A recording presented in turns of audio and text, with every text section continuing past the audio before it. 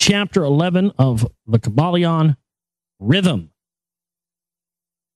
The great fifth Hermetic principle, the principle of rhythm, embodies the truth that in everything there is a measured motion, a to and from movement, a flow and inflow, a swing forward and backward, a pendulum-like movement, a tide-like ebb and flow, a high tide and a low tide between the two poles manifest on the physical, mental, or spiritual planes.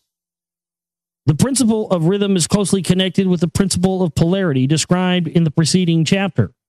Rhythm manifests between the two poles established by the principle of polarity.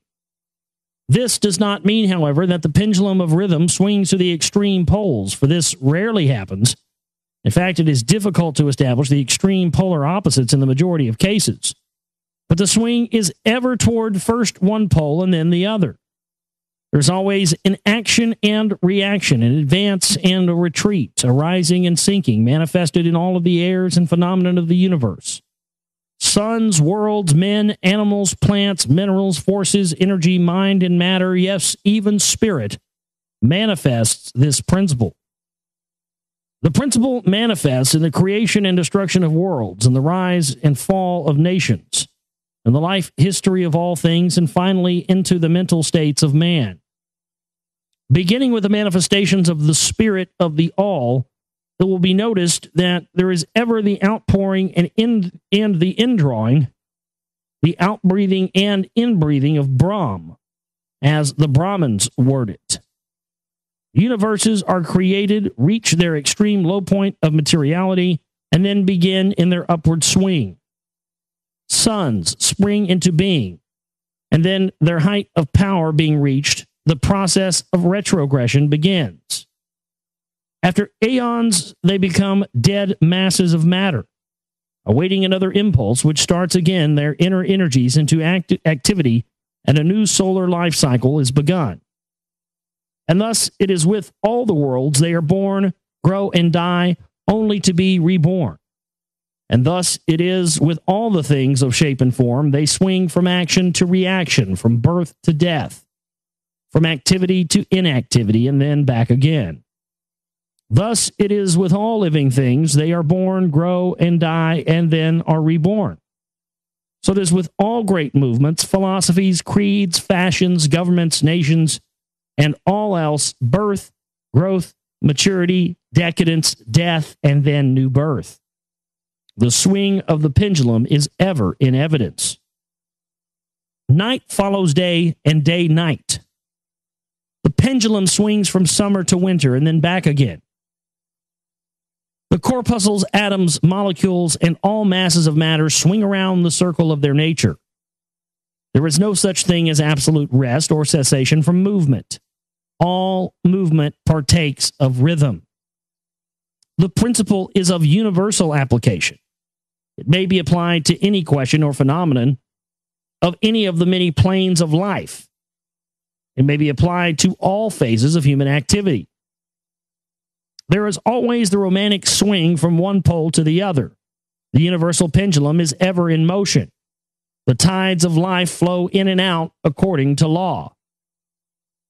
The principle of rhythm is well understood by modern science, and it is considered a universal law as applied to material things.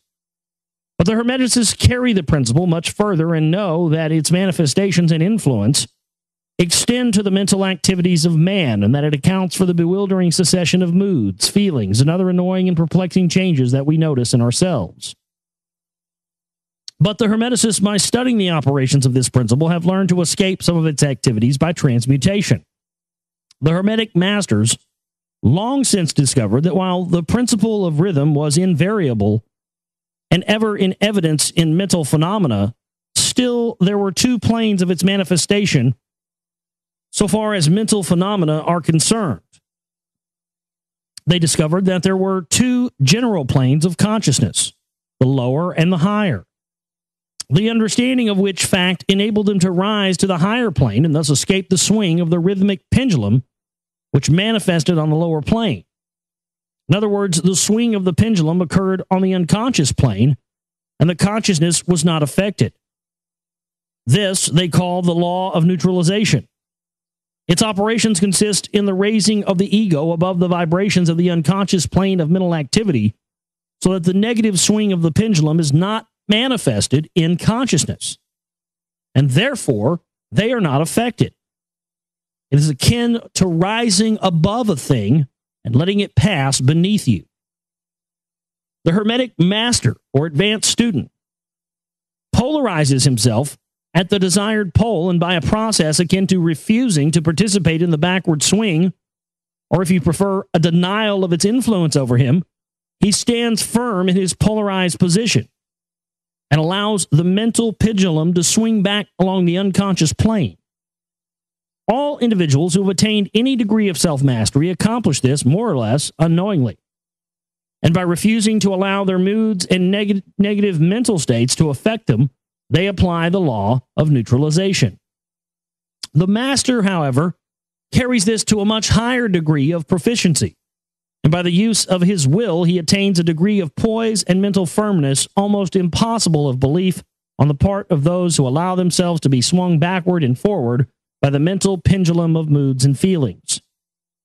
The importance of this will be appreciated by any thinking person who realize what creatures of moods, feelings, and emotion the majority of people are, and how little mastery of themselves they manifest. If you will stop and consider a moment, you will realize how much these swings of rhythm have affected you in your life. How a period of enthusiasm has been invariably followed by an opposite feeling of mood and of depression. Likewise, your moods and periods of courage have been succeeded by equal moods of fear. And so it has ever been with the majority of persons. Tides of feelings have ever risen and fallen with them, but they have never suspected the cause or reason of the mental phenomena. An understanding of the workings of this principle will give one the key to the mastery of these rhythmic swings of feeling, and will enable him to know himself better and to avoid being carried away by these inflows and outflows. The will is superior to the conscious manifestation of this principle, although the principle itself can never be destroyed. We may escape its effects, but the principle operates nevertheless. The pendulum ever swings, although we may escape being carried along with it. There are other features of the operation of this principle of rhythm which we wish to speak of at this point. There comes into its operations that which is known as the law of compensation. One of the definitions or meanings of the word compensate is to counterbalance, which is the sense in which the Hermeticists use the term. It is this law of compensation to which the Kybalion refers when it says, quote, "The measure of the swing to the right is the measure of the swing to the left. Rhythm compensates." The law of compensation is that the swing in one direction determines the swing in the opposite direction, or to the opposite pole. The one balances or counterbalances the other. On the physical plane, we see many examples of this law. The pendulum of the clock swings a certain distance to the right and then an equal distance to the left. The seasons balance each other in the same way. The tides follow the same law, and the same law is manifested in all the phenomena of rhythm. The pendulum with a short swing in one direction has but a short swing in the other, while the long swing to the right invariably means the long swing to the left. An object hurled upward to a certain height has an equal distance to traverse on its return. The force with which a projectile is sent upward a mile is reproduced when the projectile returns to Earth on its return journey. This law is constant on the physical plane, as reference to the standard authorities will show you. But the Hermeticists carry it still further. They teach that a man's mental states are subject to the same law. The man who enjoys keenly is subject to keen suffering, while he who feels but little pain is capable of feeling but little joy. The pig suffers but little mentally and enjoys but little he is compensated. And on the other hand, there are other animals who enjoy keenly, but whose nervous organism and temperament cause them to suffer exquisite degrees of pain, and so it is with man. There are temperaments which permit of but low degrees of enjoyment, and actually low degrees of suffering. while there are others which permit the most intense enjoyment, but also the most intense suffering. The rule is that the capacity for pain and pleasure in each individual are balanced. The law of compensation is in full operation here. But the Hermeticists still go further into this matter. They teach that before one is able to enjoy a certain degree of pleasure, he must have swung as far proportionately toward the other pole of feeling. They hold, however, that the negative is precedent to the positive in this matter.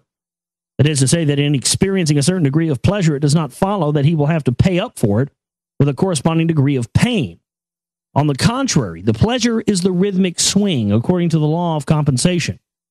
For a degree of pain is previously experienced either in the present life or in a previous incarnation. This throws new light on the problem of pain. The Hermeticists regard the chain of lives as continuous, as forming a part of one life of the individual, so that in consequence, the rhythmic swing is understood in this way, while it would be meaningless unless the truth of reincarnation is admitted. But the Hermeticists claim that the master or advanced student is able, to a great degree, to escape the swing toward pain by the process of neutralization before mentioned. By rising on to the higher plane of the ego, much of the experience that comes to those dwelling on the lower plane is avoided and escaped. The law of compensation plays an important part in the lives of men and women. It will be noticed that one generally pays the price of anything he possesses or lacks. If he has one thing, he lacks another. The balance is struck. No one can keep his penny and have the bit of cake. Yeah, you can't have your cake and eat it too. God, that's we could just get women to ever learn that, the world would be just such a better place. God, what is it with women? Every goddamn one of them, they want to have their cake and eat it too. At the same time, everything has its pleasant and unpleasant sides. The things that one gains are always paid for by things that one loses. The rich possess much that the poor lack, while the poor often possess things that are beyond the reach of the rich. The millionaire may have the inclination toward feasting and the wealth wherewith to secure all the dainties and luxuries of the table. While he lacks the appetite to enjoy the same, he envies the appetite and digestion of the laborer who lacks the wealth and inclinations of the millionaire, and who gets more pleasure from his plain food than the millionaire could obtain from, even if his appetite were not jaded, nor his digestion ruined, for the wants, habits, and inclinations differ. And so it is through life. The law of compensation is ever in operation, striving to balance and counterbalance, and always succeeding in time, even though several lives may be required for the return swing of the pendulum of rhythm. And that's the end of chapter 11 there. The next chapter is chapter 12, causation. The great sixth Hermetic principle, the principle of cause and effect, embodies the truth that law pervades the universe. That nothing happens by chance, that chance is merely a term indicating cause existing but not recognized or perceived, that phenomena is continuous without break or exception. The principle of cause and effect underlies all scientific thought, ancient and modern, and was enunciated by the Hermetic teachers in the earliest days. While many and varied disputes between the many schools of thought have since arisen, these disputes have been principally upon the details of the operations of the principle, and still more often upon the meaning of certain words. The underlying principle of cause and effect has been accepted as correct by practically all the thinkers of the world worthy of the name. To think otherwise would be to take the phenomenon of the universe from the domain of law and order and to relegate it to the control of the imaginary something which men have called chance. A little consideration will show anyone that there is in reality no such thing as pure chance. Webster defines the word chance as follows: a supposed agent or mode of activity other than a force, law, or purpose. The operation or activity of such agent, the supposed effect of such an agent, a happening a fortuity, a casualty, etc. But a little consideration will show anyone that there is in reality no such thing as pure chance. There's no such thing, there's no such agent as chance. In the sense of something outside of law, something outside of cause and effect. How could there be something acting in the phenomenal universe independent of the laws, order, and continuity of the latter? That's a good point. You say, oh, that's a coincidence. No, there are no coincidences. Such a something would be entirely independent of the orderly trend of the universe and therefore superior to it. We can imagine nothing outside of the all being outside of the law, and that only because the all is the law itself.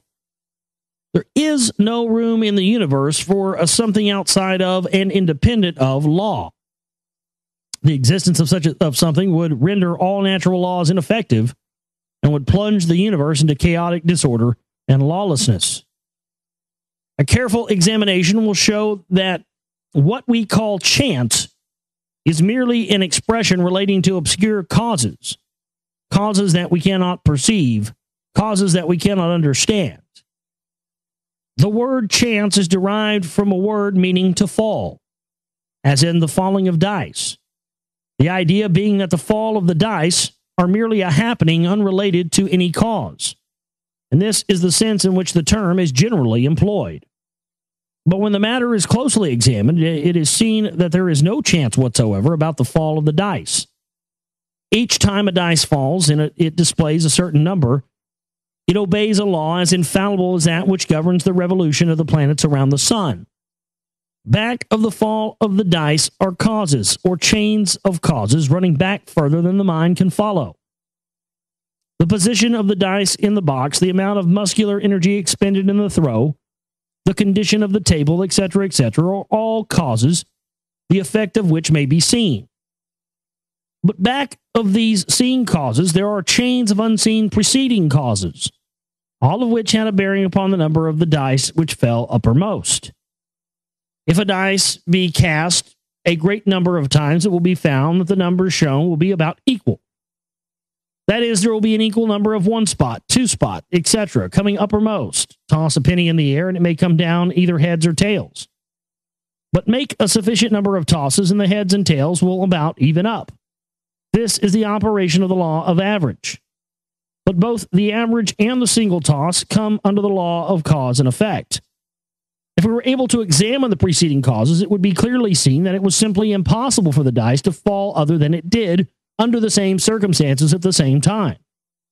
Given the same causes, the same results will follow. There is always a cause and a because to every event. Nothing ever happens without a cause, or rather a chain of causes. Some confusion has arisen in the minds of persons considering this principle, from the fact that they were unable to explain how one thing could cause another thing that is, and be the creator of the second thing. As a matter of fact, no thing ever causes or creates another thing. Cause and effect deals merely with events. An event is that which comes, arrives, or happens as a result of consequent of some preceding event.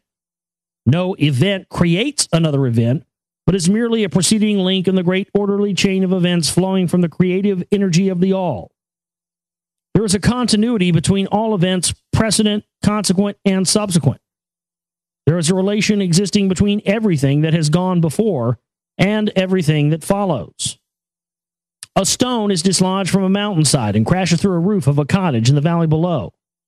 At first sight, we regard this as a chance effect, but when we examine the matter, we find a great chain of causes behind it. In the first place, there was the rain, which softened the earth, supporting the stone, and which allowed it to fall. Then back of that was the influence of the sun, other rains, etc., which gradually disintegrated the piece of rock from a larger piece. Then there were the causes which led to the formation of the mountain, and its upheaval by convulsions of nature, and so on ad infinitum. Then we might follow up the causes behind the rain, etc. Then we might consider the existence of the roof. In short, we would soon find ourselves involved in a mesh of cause and effect, from which we would soon strive to extricate ourselves. Just as a man has 2 parents and 4 grandparents and 8 great-grandparents, and 16 great-great-grandparents, and so on until when we say 40 generations are calculated, the numbers of ancestors run into many millions. So it is with the number of causes behind even the most trifling event or phenomenon, such as the passage of a tiny speck of soot before your eye. It is not an easy matter to trace the bit of soot back to the early period of the world's history when it formed a part of a massive tree trunk, which was afterward converted into coal and so on until, as the speck of soot, it now passes before your vision on its way to other adventures. And a mighty chain of events, causes, and effects brought it to its present condition. And the latter is but one of the chain of events which will go on to produce another event hundreds of years from now.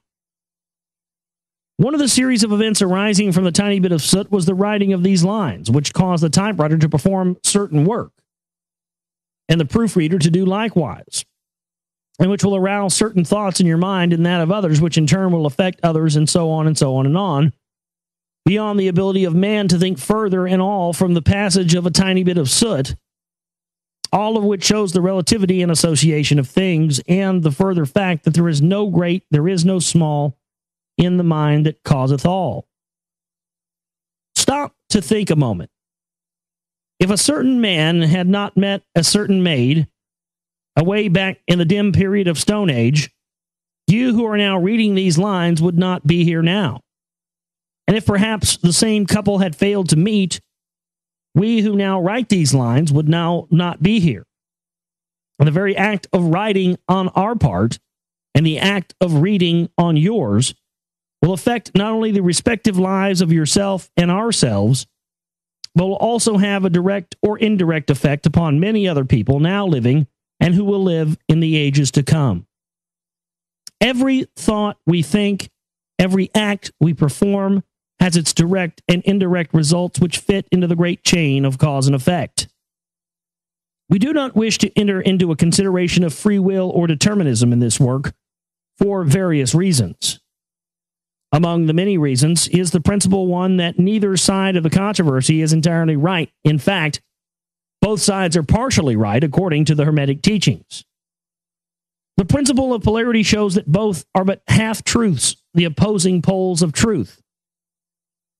The teachings are that a man may be both free and yet bound by necessity, depending upon the meaning of the terms, and the height of truth from which the matter is examined. The ancient writers expressed the matter thus: the further the creation is from the center, the more it is bound. The nearer the center it reaches, the nearer free it is. The majority of people are more or less the slaves of heredity, environment, etc., and manifest very little freedom. They are swayed by the opinions, customs, and thoughts of the outside world, and also by their emotions, feelings, moods, etc.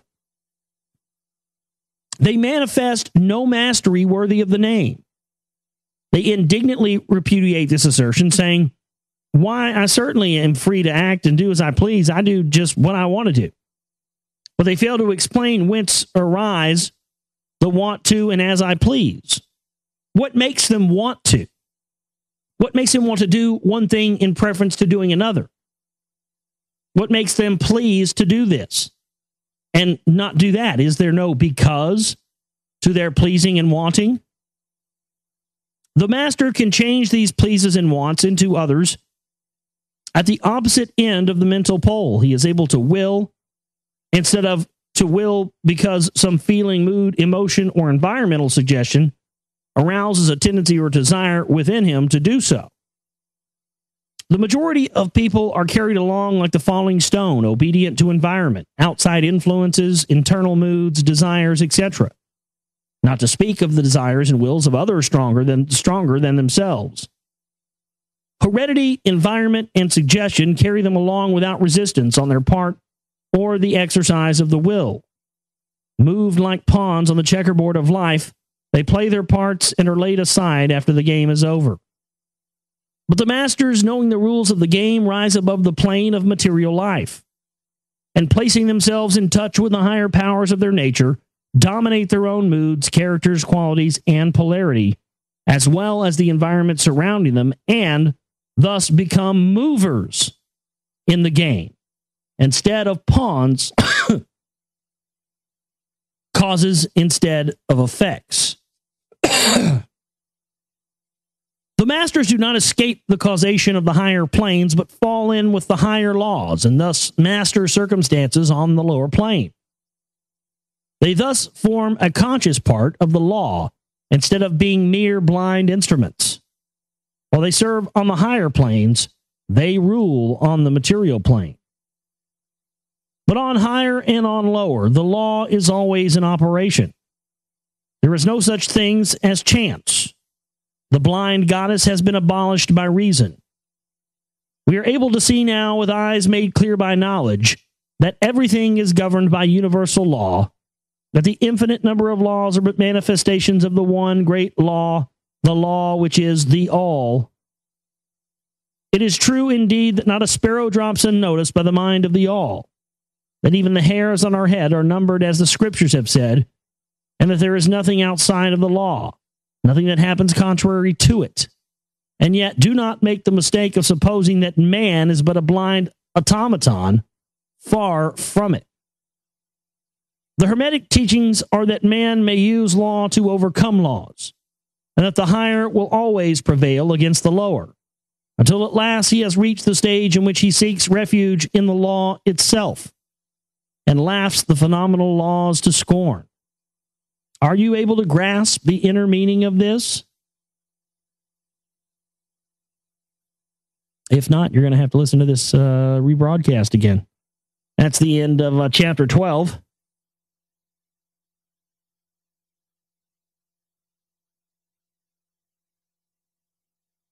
Thank you so much. Let's get into chapter 13 tonight of the Kybalion, gender. The great seventh Hermetic principle, the principle of gender, embodies the truth that there is gender manifested in everything, and that the masculine and feminine principles are ever present and active in all phases of phenomena. On each and every plane, at this point, we think it well to call your attention to the fact that gender, in its Hermetic sense, and sex in the ordinary accepted use term are not the same. The word gender is derived from the Latin root meaning to beget, to procreate, to generate, to create, to produce. A moment's consideration will show you that the word has a much broader and more general meaning than the term sex, the latter referring to the physical distinctions between male and female living things. Sex is merely a manifestation of gender on a certain plane of the great physical plane, the plane of organic life.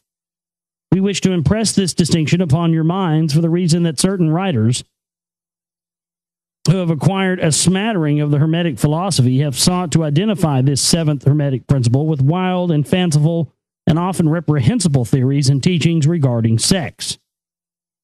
The office of gender is solely that of creating, producing, generating, etc., and its manifestations are visible on every plane of phenomena.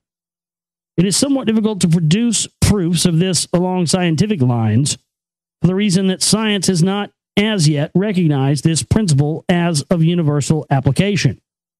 But still, some proofs are forthcoming from scientific sources. In the first place, we find a distinct manifestation of the principle of gender among the corpuscles, ions, or electrons, which constitute the basis of matter as science now knows the latter, and which by forming certain combinations form the atom, which until lately was regarded as final and indivisible. The latest word of science is that the atom is composed of a multitude of corpuscles, electrons, or ions, revolving around each other and vibrating at a high degree in intensity. But the accompanying statement is made that the formation of the atom is really due to the clustering of negative corpuscles around a positive one, the positive one seeming to exert a certain influence upon the negative, causing the latter to assume certain combinations and thus create or generate an atom.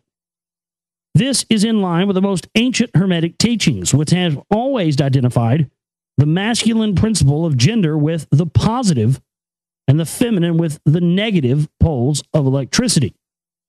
Now, a word at this point regarding this identification. The public mind has formed an entirely erroneous impression regarding the qualities of the so-called negative pole or electrified magnetized matter.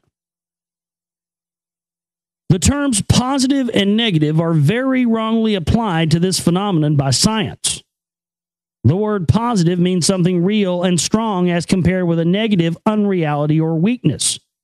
Nothing is further from the real facts of electrical phenomenon.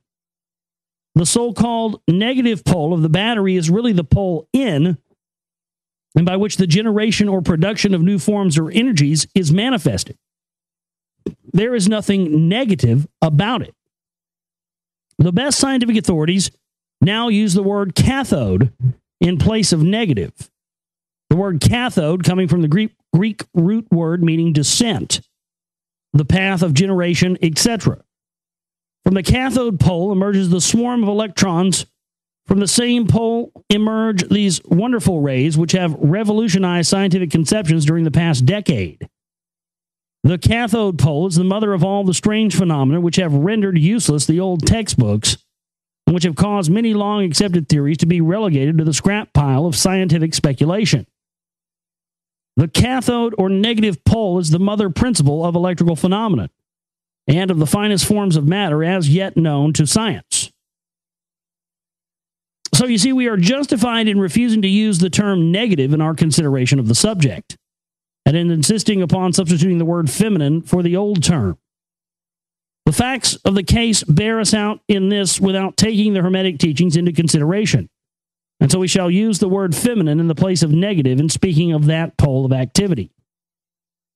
The latest scientific teachings are that the creative corpuscles or electrons are feminine. Science says they are composed of negative electricity. We say they are composed of feminine energy. A feminine electron becomes detached from, or rather leaves, a masculine electron and starts on a new career.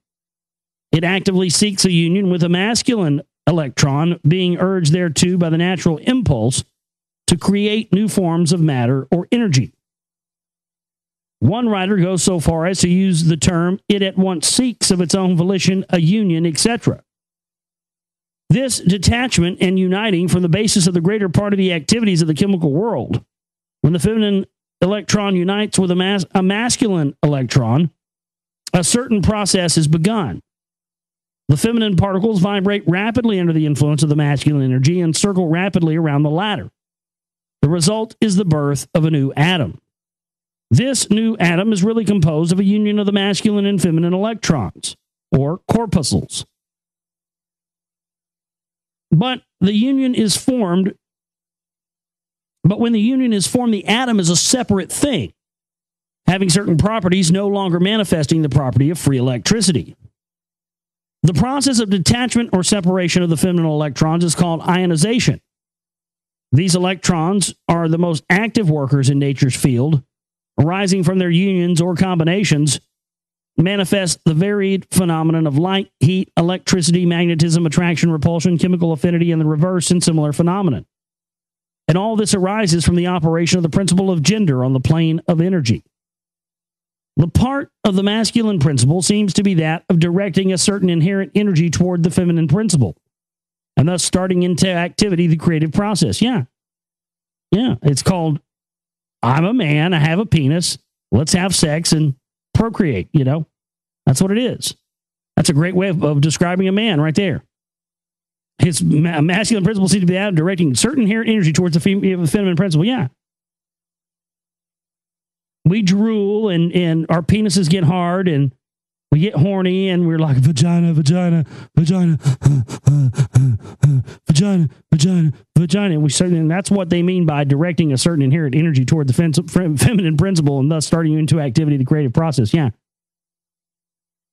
But the feminine principle is the one always doing the active creative work, and this is so on all planes. And yet each principle is incapable of operative energy without the assistance of the other. In some of the forms of life, the two principles are combined in one organism. For that matter, everything in the organic world manifests both genders. There is always the masculine present in the feminine form, and the feminine present in the masculine form as well. The Hermetic teachings include much regarding the operation of the two principles of gender and the production and manifestation of various forms of energy. But we do not deem it expedient to go into the detail regarding the same at this point because we are unable to back up the same with scientific proof, for the reason that science has not yet progressed thus far. But the example we have given you of the phenomenon of the electrons will show you that science is on the right path and will also give you a general idea of the underlying principles. Some leading scientific investigators have announced their belief that in the formation of crystals there was to be found something that corresponded to sex activity, which is another straw showing the direction the scientific winds are blowing. And each year will bring other facts to corroborate the correctness of the Hermetic principle of gender. It will be found that gender is in constant operation and manifestation in the field of inorganic matter and in the field of energy or force. Electricity is now generally regarded as the something into which all other forms of energy seem to melt or dissolve. The electrical theory of the universe is the latest scientific doctrine and is growing rapidly in popularity and general acceptance. And it thus follows that if we are able to discover in the phenomenon of electricity, even at the very root and source of its manifestations, a clear and unmistakable evidence of the presence of gender and its activities, we are justified in asking you to believe that science, at last, has offered proofs of the existence in all universal phenomena of the great Hermetic principle, the principle of gender. It is not necessary to take up your time with a well-known phenomenon of the attraction and repulsion of the atoms, the chemical affinity, the loves and hates of the atomic particles, the attraction, cohesion between the molecules of matter. These facts are too well known to need extended comment from us, but have you ever considered that all of these things are manifestations of the gender principle? Can you not see that the phenomenon is on all fours with that of the corpuscles or electrons? And more than this, can you not see that the reasonables of the Hermetic teachings, which assert that the very law of gravitation, that strange attraction by reason of which all particles and bodies and matters in the universe tend toward each other, is but another manifestation of the principle of gender, which operates in the direction of attracting the masculine to the feminine energies and vice versa? We cannot offer you scientific proof of this at this time, but examine the phenomenon in the light of the Hermetic teachings on the subject and see if you have not a better working hypothesis than any offered by physical science. Submit all physical phenomena to the test, and you will discern the principle of gender ever in evidence. Let us now pass on to a consideration of the operation of the principle on the mental plane. Many interesting features are there awaiting examination.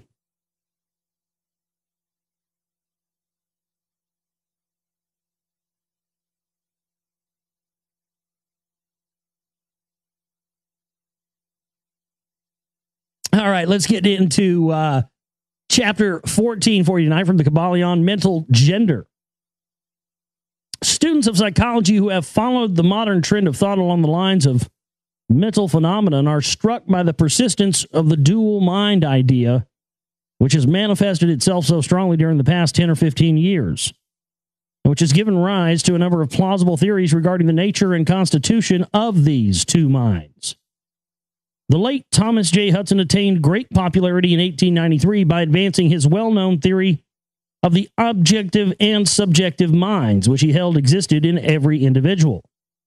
Other writers have attracted almost equal attention by the theories regarding the conscious and subconscious minds, the voluntary and involuntary minds, the active and passive minds, etc., etc.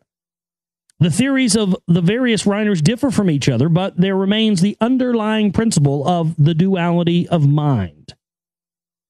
The student of the Hermetic philosophy is tempted to smile when he reads and hears of these many new theories regarding the duality of mind, each school adhering tenaciously to its own pet theories and each claiming to have discovered the truth. The student turns back the pages of occult history, and away back in the dim beginnings of occult teachings, he finds references to the ancient Hermetic doctrine of the principle of gender.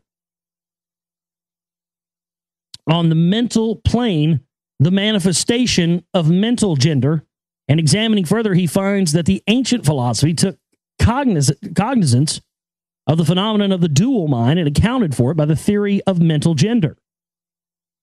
This idea of mental gender can be explained in a few words to students who are familiar with the modern theories just alluded to.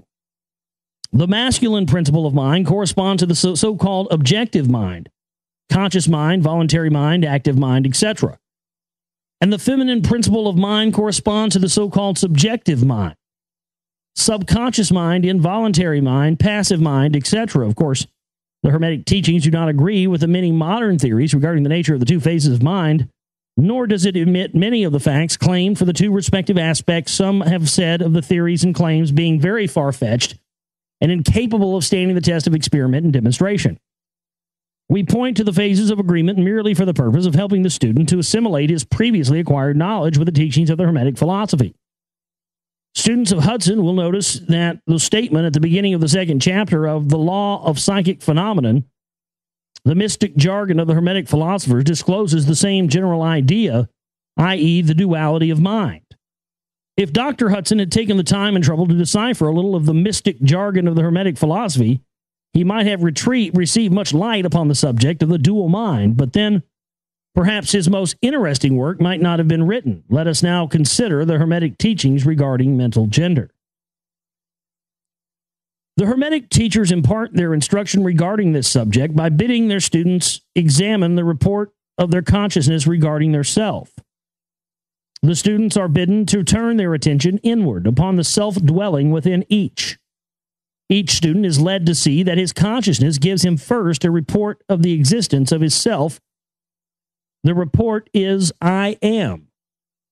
This at first seems to be the final words from the consciousness, but a little further examination discloses the fact that this I am may be separated or split into two distinct parts or aspects, which while working in unison and in conjunction, yet nevertheless may be separated in consciousness.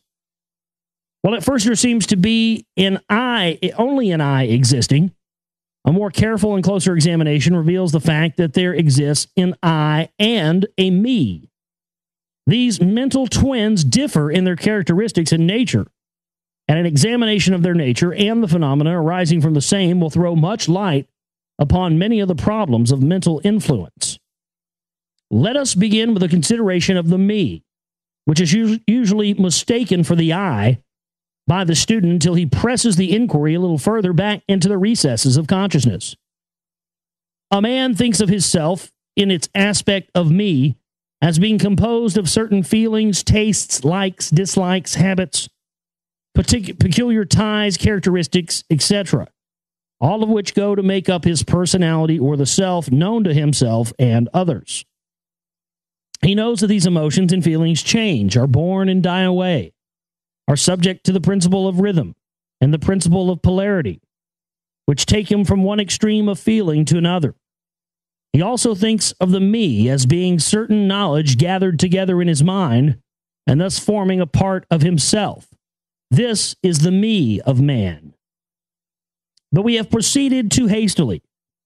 The me of many men may be said to consist largely of their consciousness, of the body and their physical appetites, etc. Their consciousness being largely bound up with their bodily nature. They practically live there. Some men even go so far as to regard their personal apparel as a part of their me and actually seem to consider it a part of themselves. A writer has humorously said that men consist of three parts: soul, body, and clothes. These clothes-conscious people would lose their personality if divested of their clothing by savages upon the occasion of a shipwreck. That's funny. But even many who are not so closely bound up with the idea of personal raiment stick closely to the consciousness of their bodies being their me. They cannot conceive of a self independent of the body. Their mind seems to them to be practically a something belonging to their body, which in many cases indeed it is. Well, you know what, I think of that in terms of myself. I'm not tatted up by any means, but I have 4 tattoos. They're pretty small, but I have 4 tattoos on my body. And I remember I heard somebody say one time that a tattoo is the way that the soul leaves its mark upon the body. And I thought that was an amazing way of putting it. You know, it's like we're born into these bodies and we're born with what we get, whether we like it or not. and we're forced to deal with it, and that's it. And now they're coming up with new ways to augment that, but that's why people get tattoos, and they have their hair a certain way or a certain color, and will dress a certain way or in a certain style, and things of that nature, because it's a way that sort of who they're, as what they're calling here is the I. And I would say that the I is the soul, and the me is, the personality of the meat suit that the I is existing in. And so because a lot of of who we are, I mean, it's amazing. People, but that's one thing I know better than anything else is people. And people, we're so amazing because a big part, not completely who we are, but a big part of who we are is comprised of the personality of this soul that inhabits us. And, the outward, I mean, I'll be honest with you. That's how, I mean, I look at the mirror and I look at myself and I'm like, really? That's me? My outward appearance to me doesn't seem what it's inside my head. You know what I mean? It's just strange. Like, really, that's what I look like? Okay. And so I think that's why we do these things. That's why we get tattoos and piercings, and we have our hair a certain way or anything else, because it's kind of a way that we augment this flesh suit that our soul is inhabiting, and for whatever reason, our souls don't feel that the current stock operating system properly reflects who they really are. And so, that's what we do in response to that. Because there's just no question, folks, we are spirits in the material world. We are energy trapped, it's soul enslavement, spiritual bondage. We're trapped here in these bodies for a period of time, and death is not the end. Death is not the last thing. It's that the lights just don't go out and that's it. But why? Well, think about it. Energy can neither be created nor destroyed. Right? That's a fact. Think about that. We're all energy. Every living thing has energy. It has a light in it. There's the transhumanists, these guys have driven themselves crazy because they can reproduce every element of a human, recreate a human, but they can't animate it. They can't get that spark, the soul, the life force to inhabit that body they've created. And energy can either be created or destroyed. It just changes forms. And these understanding of these other forms is in understanding how those realms operate and work, and being able to have a clear mental understanding of their functioning while in this dimension is another one of the big teachings and the big secrets of the mystery religions and the secret societies, etc. But as man rises in the scale of consciousness, he is able to disentangle his me from his idea of body, and is able to think of his body as belonging to the mental part of him. But even then, he is very apt to identify the me entirely with the mental states, feelings, etc., which he feels to exist within him. He is very apt to consider these internal states as identical with himself, instead of there being simply things produced by some part of his mentality and existing within him, of him, and in him, but still not himself. He sees that he may change these internal states of feelings by all effort of will, and that he may produce a feeling or a state of an exactly opposite nature. In the same way, and yet the same me exists. And so after a while, he's able to set aside these various mental states, emotions, feelings, habits, qualities, characteristics, etc., and other personal mental belongings, and he is able to set them aside in the not me collection of curiosities and encumbrances, as well as valuable possessions. This requires much mental concentration and power of mental analysis on the part of the student. But still, the task is possible for the advanced student, and even those not so far advanced are able to see in the imagination how the process may be performed. After this laying aside process has been performed, the student will find himself in conscious possession of a self, which may be considered in its I and me dual aspects. The me will be felt to be a something mental in which thoughts, ideas, emotions, feelings, and other mental states may be produced. It may be considered as the mental womb, as the ancients styled it, capable of generating mental offspring. It reports to the consciousness as a me with latent powers of creation and generation of mental progeny of all sorts and kinds. Its powers of creative energy are felt to be enormous, but still, it seems to be conscious that it must receive some form of energy from either its I companion or else from some other I where it is able to bring into its mental creations. This consciousness brings with it a realization of an enormous capacity for mental work and creative ability. But the student soon finds that this is not all that which he finds within his inner consciousness.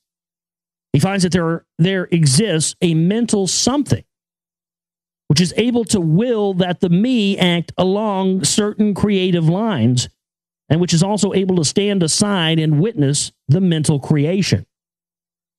This part of himself he is taught to call his I. He is able to rest in its consciousness at will. He finds there not a consciousness of an ability to generate and actively create in the sense of the gradual process attendant upon mental operations, but rather a sense and consciousness of an ability to project in energy from I to the me, a process of willing that the mental creation begin and proceed. He also finds that the I is able to stand aside and witness the operations of the me's mental creation and generation. There is this dual aspect in the mind of every person. The I represents the masculine principle of mental gender. The me represents the female principle. The I represents the aspect of being. The me represents the aspect of becoming. You will notice that the principle of correspondence operates on this plane just as it does upon the great plane upon which the creation of universes is performed. The two are similar in kind, although vastly different in degree, as above, so below, as below, so above. These aspects of mind, the masculine and feminine principles, the I and the me, considered in connection with the well-known mental and psychic phenomenon, give the master key to these dimly known regions of mental operation and manifestation.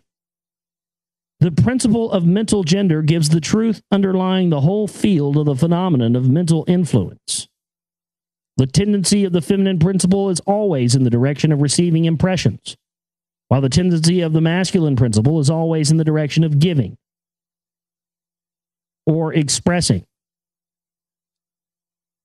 The feminine principle has much more varied field of operation than has the masculine principle.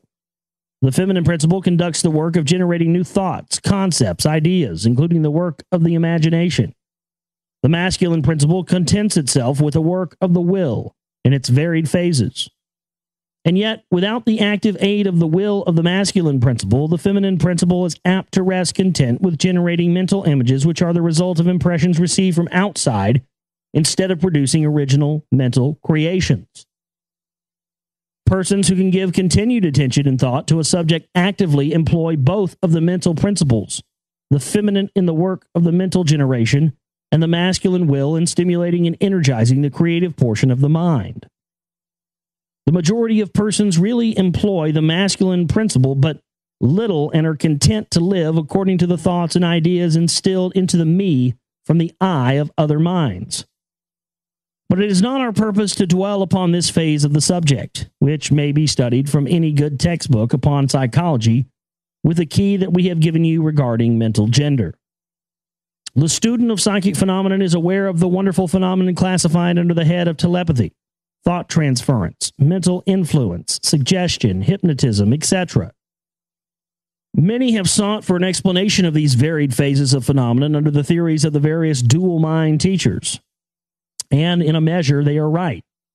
For there is clearly a manifestation of two distinct phases of mental activity. But if such students will consider these dual minds in the light of the Hermetic teachings regarding vibrations and mental gender, they will see that the long sought for key is at hand.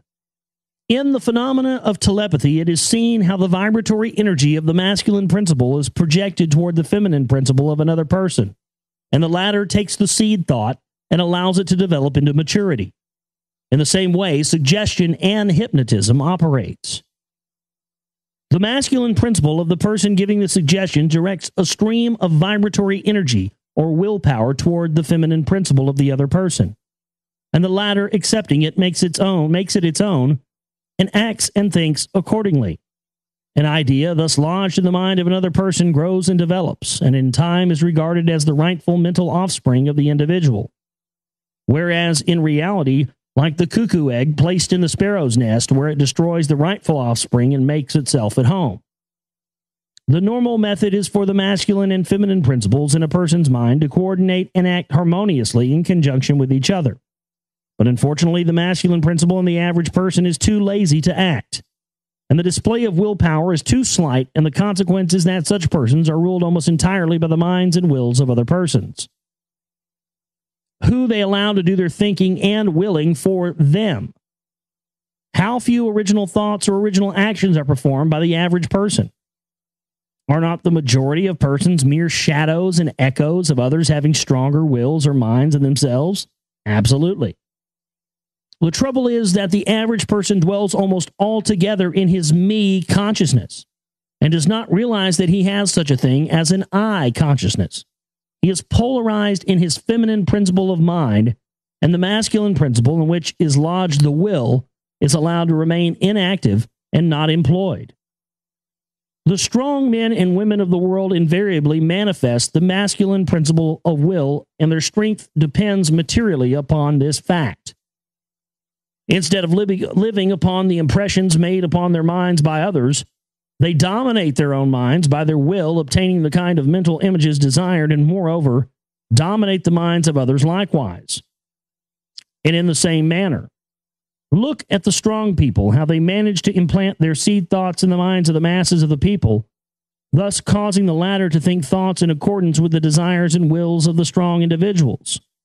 This is why the masses of people are such sheep-like creatures, never originating an idea of their own, nor using their own powers of mental activity. Amen to that. The manifestation of mental gender may be noticed all around us in everyday life. The magnetic persons are those who are able to use the masculine principle in the way of impressing their ideas upon others. The actor who makes people weep or cry as he wills is employing this principle. And so is the successful orator, statesman, preacher, writer, or other people who are before the public attention. This peculiar influence exerted by some people over others is due to the manifestation of mental gender. Along the vibrational lines above indicated, in this principle lies the secret of personal magnetism, personal influence, fascination, etc., as well as the phenomenon generally grouped under the name of hypnotism. The student who has familiarized himself with the phenomenon generally spoken of as psychic will have discovered the important part played in the said phenomenon by that force which science has styled suggestion, by which term is meant the process or method whereby an idea is transferred to or impressed upon the mind of another, causing the second mind to act in accordance therewith. A correct understanding of suggestion is necessary in order to intelligently comprehend the varied psychical phenomenon which suggestion underlies. But still more is a knowledge of vibration and mental gender necessary for the student of suggestion. For the whole principle of suggestion depends upon the principle of mental gender and vibration. It is customary for the writers and teachers of suggestion to explain that it is the objective or voluntary mind which makes the mental impression or suggestion upon the subjective or involuntary mind. But they do not describe the process or give us any analogy in nature whereby we may be more readily able to comprehend the idea. But if you will think of the matter in the light of the Hermetic teachings, you will be able to see that the energizing of the feminine principle by the vibratory energy of the masculine principle is in accordance to the universal laws of nature, and that the natural world affords countless analogies whereby the principle may be understood. In fact, the Hermetic teachings show that the very creation of the universe follows the same law. and that in all creative manifestations upon the planes of the spiritual, the mental, and the physical, there is always in operation this principle of gender, this manifestation of the masculine and the feminine principles. As above, so below. As below, so above. And more than this, when the principle of mental gender is once grasped and understood, the varied phenomenon of psychology at once becomes capable of intelligent classification and study, instead of being very much in the dark. The principle works out in practice because it is based upon the immutable universal laws of life. We shall not enter into an extended discussion of or description of the varied phenomenon of mental influence or psychic activity. There are many books, many of them quite good, which have been written and published on this subject of late years. The main facts stated in these various books are correct, although the several writers have attempted to explain the phenomenon by various pet theories of their own. The student may acquaint himself with these matters, and by using the theory of mental gender, he will be able to bring order out of chaos of conflicting theory and teachings, and may, moreover, readily make himself a master of the subject if he so be inclined. The purpose of this work is not to give an extended account of psychic phenomenon, but rather to give the student a master key whereby he may unlock the many doors leading into the parts of the temple of knowledge which he may wish to explore. We feel that in this consideration of the teachings of the Kybalion, one may find an explanation which will serve to clear away many perplexing difficulties, a key that will unlock many doors. What is the use of going into detail regarding all of the many features of the psychic phenomenon and mental science, provided we place in the hands of the student the means whereby he may acquaint himself fully regarding any phase of the subject which may interest him? With the aid of the Kybalion, one may go through any occult library anew, the old light from Egypt illuminating many dark pages and obscure subjects. That is the purpose of this book. We do not come expounding a new philosophy, but rather furnishing the outlines of a great world-old teaching, which will make clear the teachings of others, which will serve as a great reconciler of differing theories and opposing doctrines.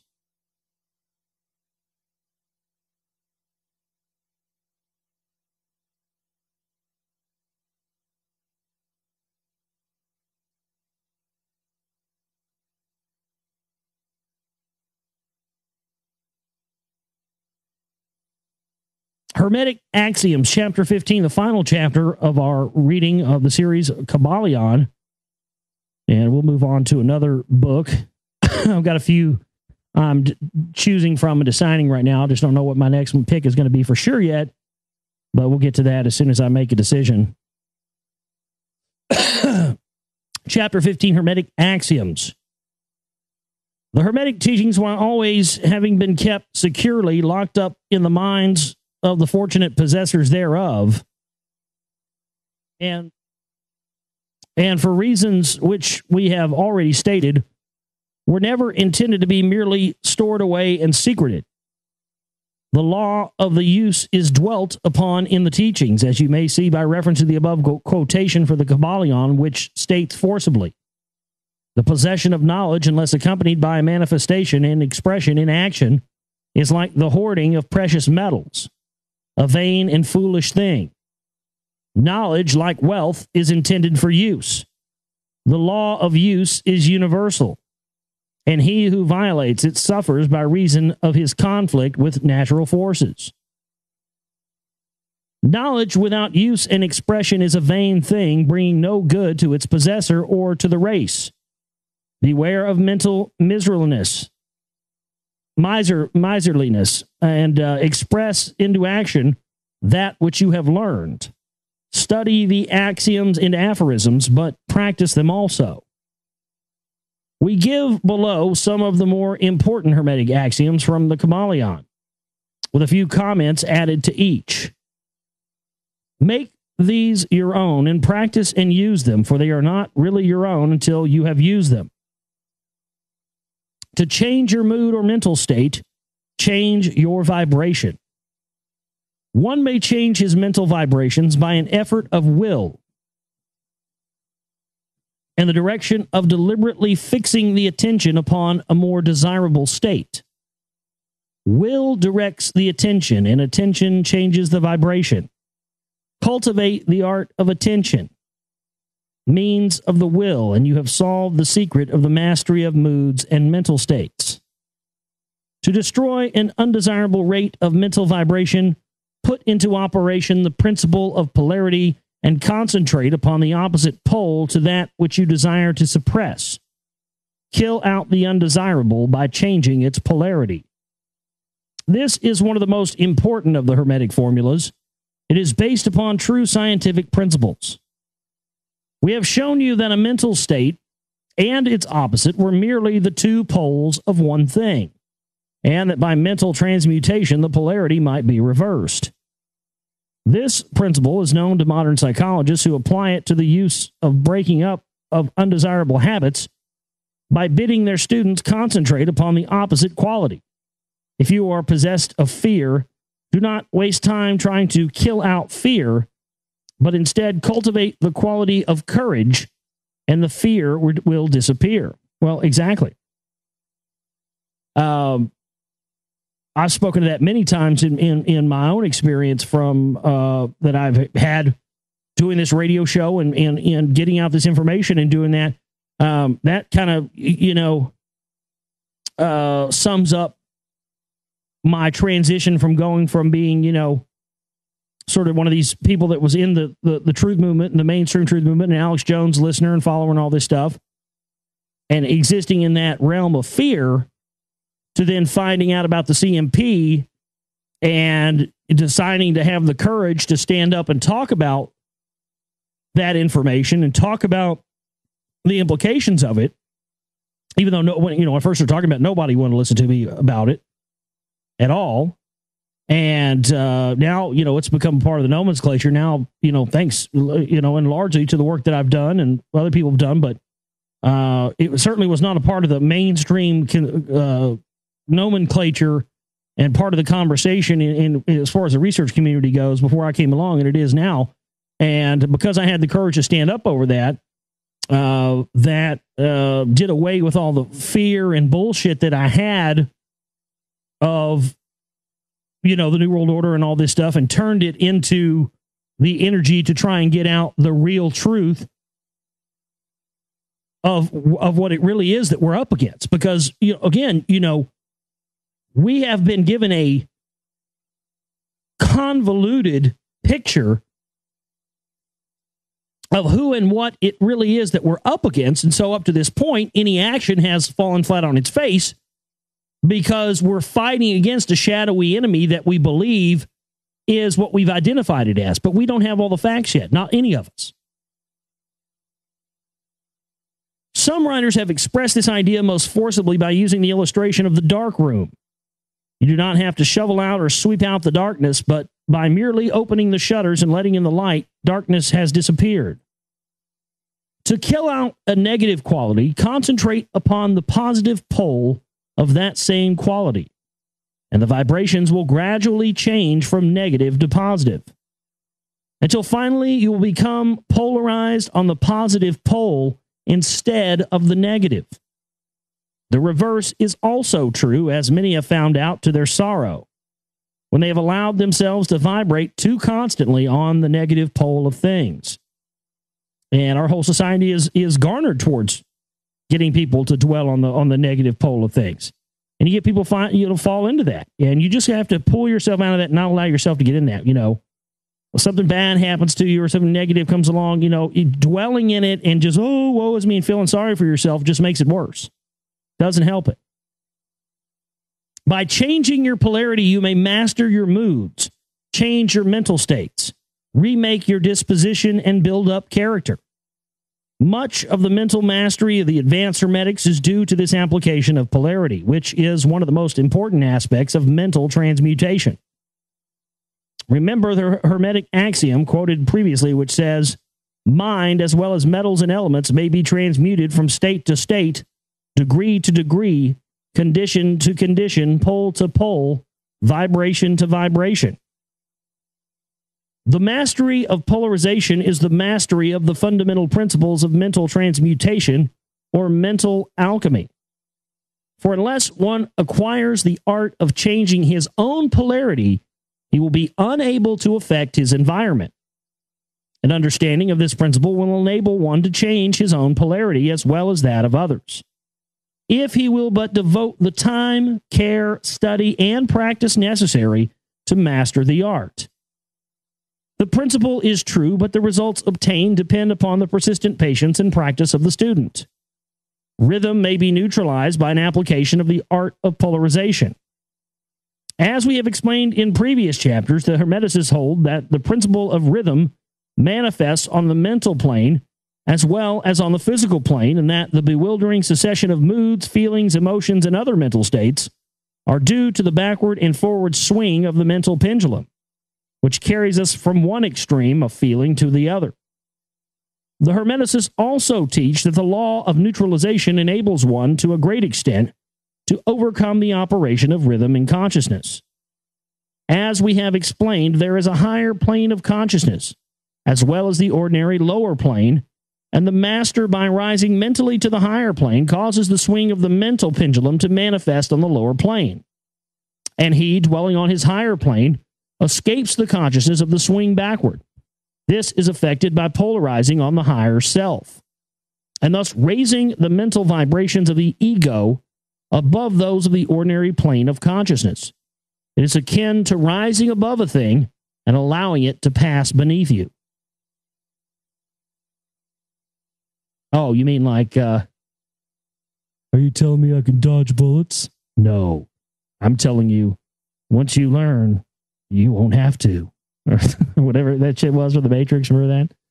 The advanced Hermeticist polarizes himself at the positive pole of his being, the I am pole, rather than the pole of personality, and by refusing and denying the operation of rhythm, raises himself above its plane of consciousness, and standing firm in his statement of being, he allows the pendulum to swing back on the lower plane without changing his polarity.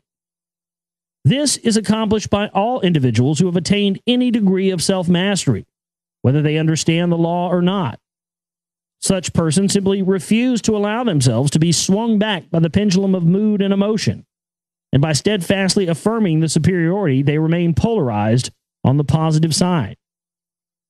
The master, of course, attains a far greater degree of proficiency because he understands the law which he is overcoming by a higher law, and by the use of his will, he attains a degree of poise and mental steadfastness almost impossible of belief on the part of those who allow themselves to be swung backward and forward by the mental pendulum of moods and feelings.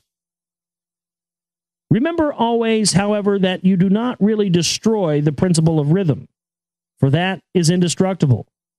You simply overcome one law by counterbalancing it with another, and thus maintain an equilibrium. The laws of balance and counterbalance are in operation on the mental as well as on the physical planes. And an understanding of these laws enables one to seem to overthrow laws, whereas he is merely exerting a counterbalance. Nothing escapes the principle of cause and effect, but there are many planes of causation, and one may use the laws of the higher to overcome the laws of the lower. By an understanding of the practice of polarization, the Hermeticists rise to a higher plane of causation, and thus counterbalance the laws of the lower planes of causation. By rising above the plane of ordinary causes, they become themselves, in a degree, causes instead of merely being caused. By being able to master their own moods and feelings, and by being able to neutralize rhythm, as we have already explained, they are able to escape a great part of the operations of cause and effect on the ordinary plane. The masses of people are carried along obedient to their environment, the wills and desires of others stronger than themselves, the effects of inherited tendencies, the suggestions of those about them, and other outward causes which tend to move them about on the chessboard of life like mere pawns.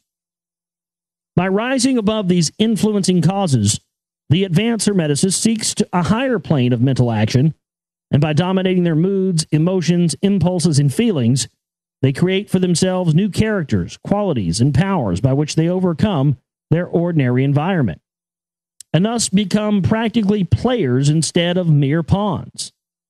Such people help to play the game of life understandingly instead of being moved about this way and that way by stronger influences and powers and wills. They use the principle of cause and effect instead of being used by it.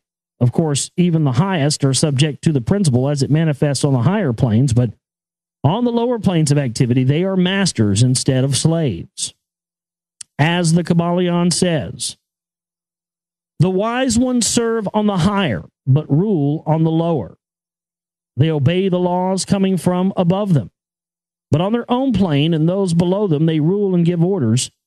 And yet in doing so, they form a part of the principle instead of opposing it. The wise man falls in with the law, and by understanding its movements, he operates it instead of being its blind slave. Just as the skilled swimmer turns this way and that way, going and coming as he will, instead of being as the log which is carried here and there, so is the wise man as compared to the ordinary man. And yet both swimmer and log, wise man and fool, are subject to law. He who understands this is well on the road to mastery. In conclusion, let us call again your attention to the Hermetic axiom. True Hermetic transmutation is a mental art.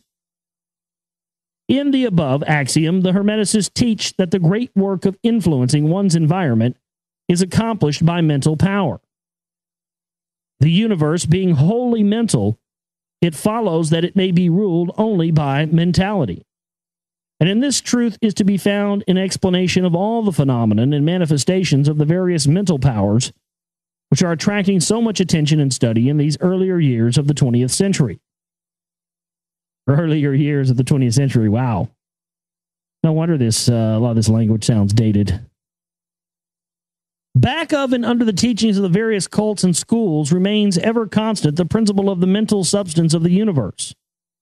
If the universe be mental in its substantial nature, then it follows that the mental transmutation must change the conditions and phenomenon of the universe. If the universe is mental, then mind must be the highest power affecting its phenomenon. If this be understood, then all the so-called miracles and wonder workings are seen plainly for what they are. And yeah, manifestation of the mind. And that's the end. The all is mind. The universe is mental. The Kybalion, that's the last thing it says. So that's the end, and that's a great read. And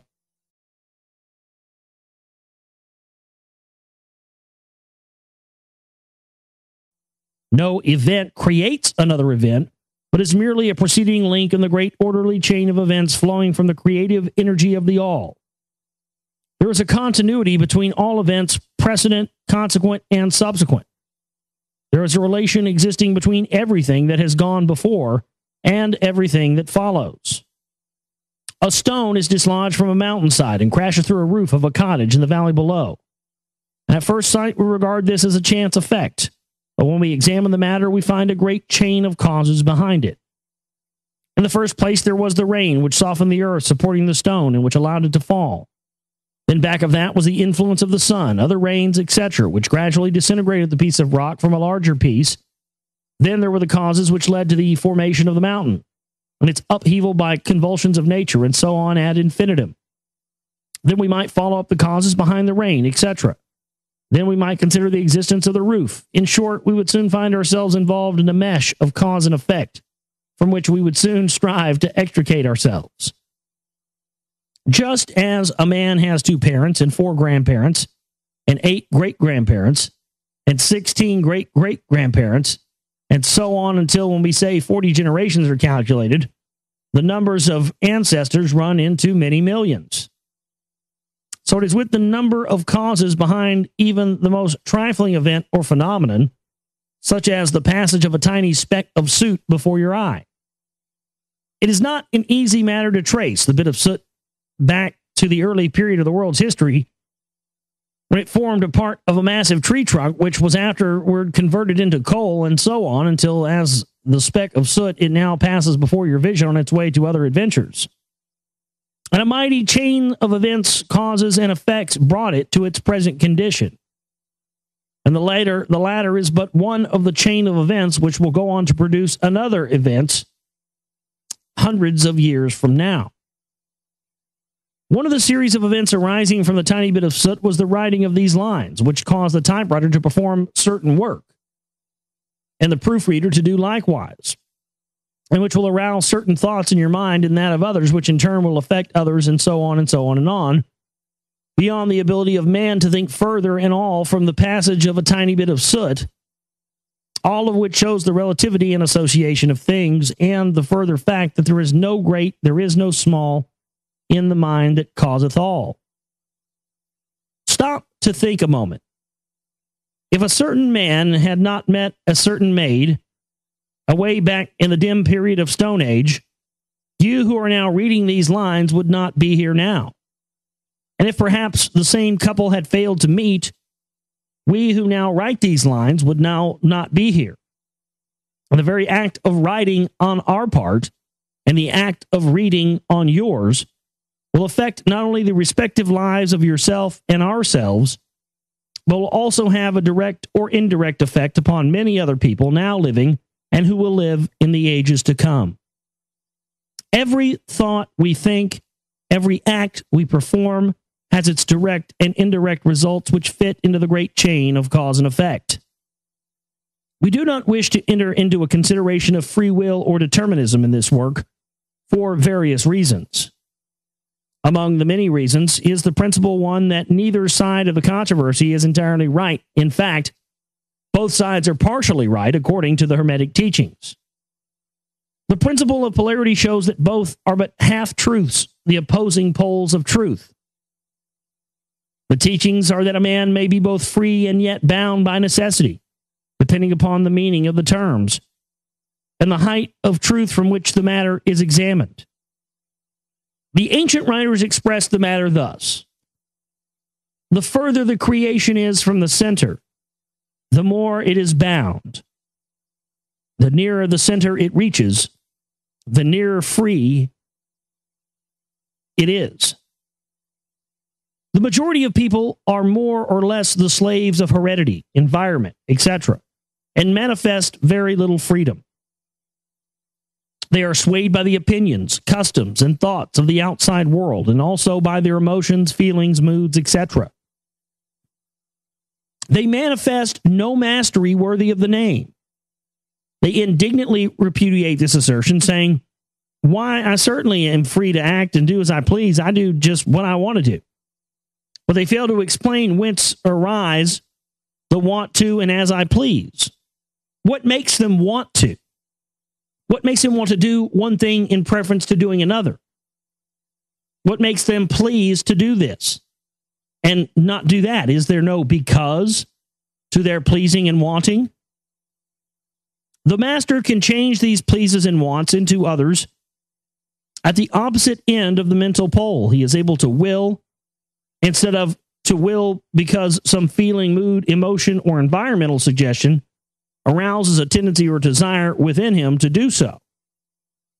The majority of people are carried along like the falling stone, obedient to environment, outside influences, internal moods, desires, etc. Not to speak of the desires and wills of others stronger than themselves. Heredity, environment, and suggestion carry them along without resistance on their part or the exercise of the will. Moved like pawns on the checkerboard of life, they play their parts and are laid aside after the game is over. But the masters, knowing the rules of the game, rise above the plane of material life, and placing themselves in touch with the higher powers of their nature, dominate their own moods, characters, qualities, and polarity, as well as the environment surrounding them, and thus become movers in the game, instead of pawns, causes instead of effects. The masters do not escape the causation of the higher planes, but fall in with the higher laws, and thus master circumstances on the lower plane. They thus form a conscious part of the law, instead of being mere blind instruments. While they serve on the higher planes, they rule on the material plane. But on higher and on lower, the law is always in operation. There is no such things as chance. The blind goddess has been abolished by reason. We are able to see now with eyes made clear by knowledge that everything is governed by universal law, that the infinite number of laws are but manifestations of the one great law, the law which is the all. It is true indeed that not a sparrow drops unnoticed by the mind of the all, that even the hairs on our head are numbered as the scriptures have said, and that there is nothing outside of the law, nothing that happens contrary to it. And yet do not make the mistake of supposing that man is but a blind automaton. Far from it. The Hermetic teachings are that man may use law to overcome laws, and that the higher will always prevail against the lower, until at last he has reached the stage in which he seeks refuge in the law itself, and laughs the phenomenal laws to scorn. Are you able to grasp the inner meaning of this? If not, you're going to have to listen to this rebroadcast again. That's the end of chapter 12.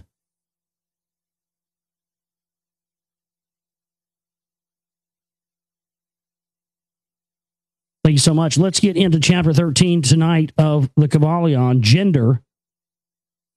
The great seventh Hermetic principle, the principle of gender, embodies the truth that there is gender manifested in everything, and that the masculine and feminine principles are ever present and active in all phases of phenomena. On each and every plane, at this point, we think it well to call your attention to the fact that gender, in its Hermetic sense, and sex, in the ordinary accepted use term, are not the same. The word gender is derived from the Latin root meaning to beget, to procreate, to generate, to create, to produce. A moment's consideration will show you that the word has a much broader and more general meaning than the term sex, the latter referring to the physical distinctions between male and female living things. Sex is merely a manifestation of gender on a certain plane of the great physical plane, the plane of organic life. We wish to impress this distinction upon your minds for the reason that certain writers who have acquired a smattering of the Hermetic philosophy have sought to identify this seventh Hermetic principle with wild and fanciful and often reprehensible theories and teachings regarding sex. The office of gender is solely that of creating, producing, generating, etc., and its manifestations are visible on every plane of phenomena. It is somewhat difficult to produce proofs of this along scientific lines, for the reason that science has not as yet recognized this principle as of universal application. But still, some proofs are forthcoming from scientific sources. In the first place, we find a distinct manifestation of the principle of gender among the corpuscles, ions, or electrons, which constitute the basis of matter as science now knows the latter, and which by forming certain combinations form the atom, which until lately was regarded as final and indivisible. The latest word of science is that the atom is composed of a multitude of corpuscles, electrons, or ions, revolving around each other and vibrating at a high degree in intensity. But the accompanying statement is made that the formation of the atom is really due to the clustering of negative corpuscles around a positive one, the positive one seeming to exert a certain influence upon the negative, causing the latter to assume certain combinations and thus create or generate an atom. This is in line with the most ancient Hermetic teachings, which have always identified the masculine principle of gender with the positive and the feminine with the negative poles of electricity. Now, a word at this point regarding this identification. The public mind has formed an entirely erroneous impression regarding the qualities of the so-called negative pole or electrified magnetized matter. The terms positive and negative are very wrongly applied to this phenomenon by science. The word positive means something real and strong as compared with a negative unreality or weakness. Nothing is further from the real facts of electrical phenomena. The so-called negative pole of the battery is really the pole in, and by which the generation or production of new forms or energies is manifested.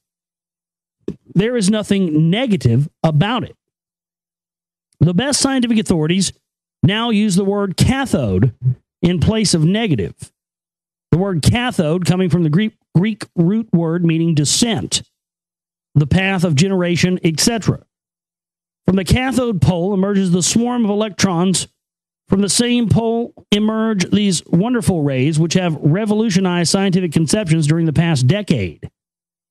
The cathode pole is the mother of all the strange phenomena which have rendered useless the old textbooks and which have caused many long accepted theories to be relegated to the scrap pile of scientific speculation.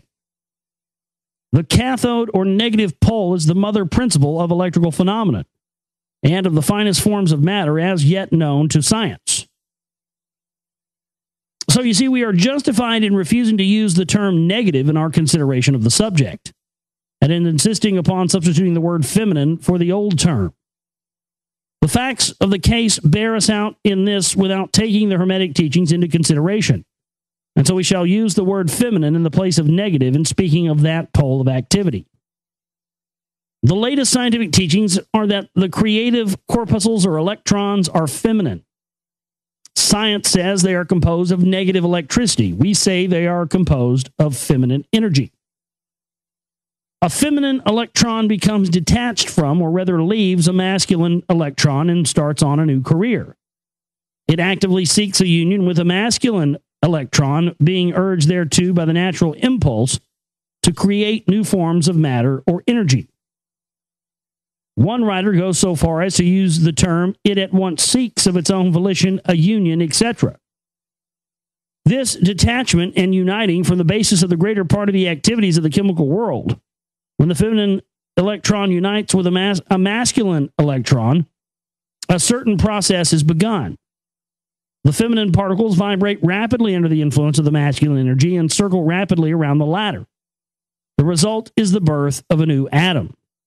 This new atom is really composed of a union of the masculine and feminine electrons, or corpuscles. But when the union is formed, the atom is a separate thing, having certain properties no longer manifesting the property of free electricity. The process of detachment or separation of the feminine electrons is called ionization. These electrons are the most active workers in nature's field, arising from their unions or combinations, manifest the varied phenomenon of light, heat, electricity, magnetism, attraction, repulsion, chemical affinity, and the reverse and similar phenomenon. And all this arises from the operation of the principle of gender on the plane of energy. The part of the masculine principle seems to be that of directing a certain inherent energy toward the feminine principle, and thus starting into activity the creative process. Yeah, it's called, I'm a man, I have a penis, let's have sex and procreate, That's what it is. That's a great way of describing a man right there. His masculine principle seems to be that of directing certain inherent energy towards the feminine principle. Yeah.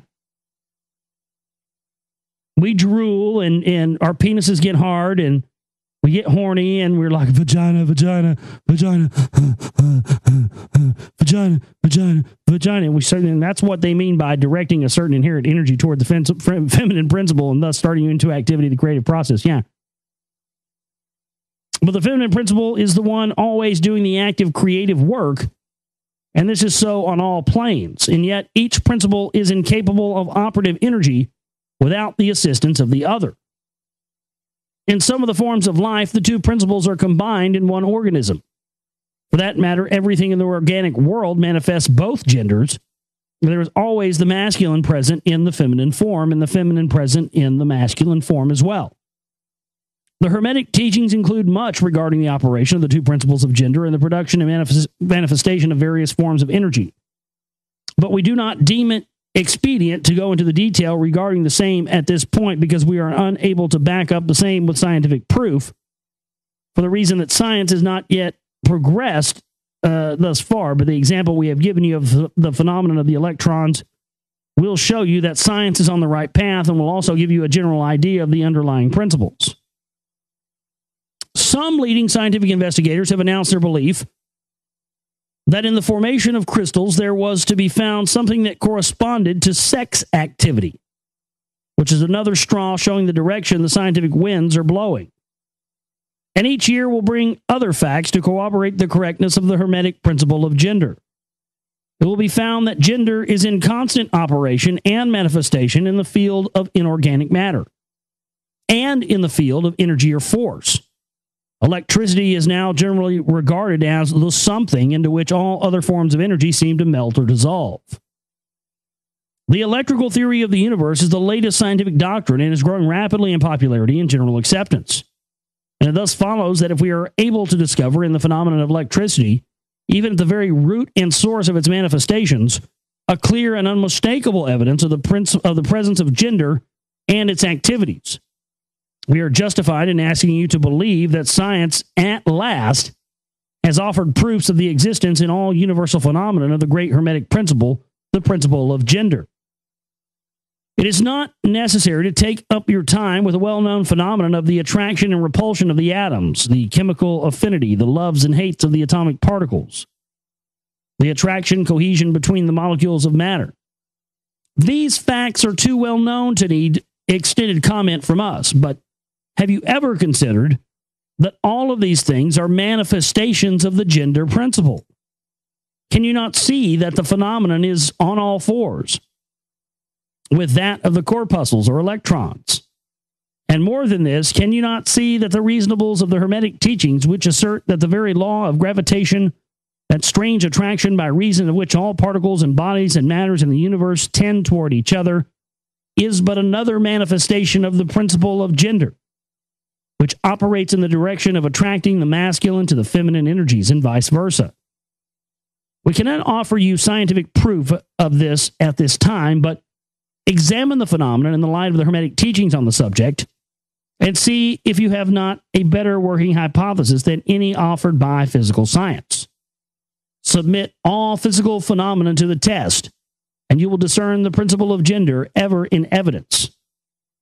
Let us now pass on to a consideration of the operation of the principle on the mental plane. Many interesting features are there awaiting examination.